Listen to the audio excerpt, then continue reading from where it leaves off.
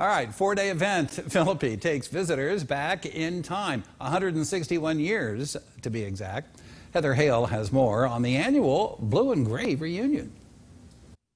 The 33rd Annual Blue and Gray Reunion will run through this weekend for the 161st anniversary of the first land battle of the Civil War here in Philippi. Blue and Gray Reunion Committee Chair Linda Proudfoot grew up in Philippi and attended the 100th anniversary reunion 61 years ago. She talks about why this event is important to her. Share our heritage, because this is an 1861 battlefield.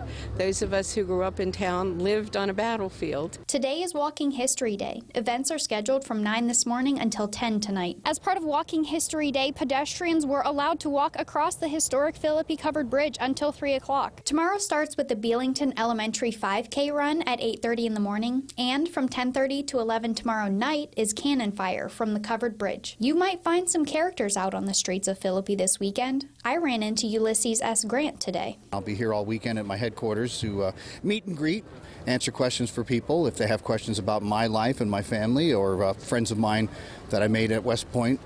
I'll be happy to talk about those things and talk about Mr. Lincoln. Just share knowledge and maybe dispel some myths along the way. The Blue and Gray reunion will wrap up on Sunday with a reenactment of the first land battle of the Civil War, starting at the Philippi Covered Bridge at 2 o'clock, making its way down Main Street. Reporting from Philippi for 12 News, I'm Heather Hale.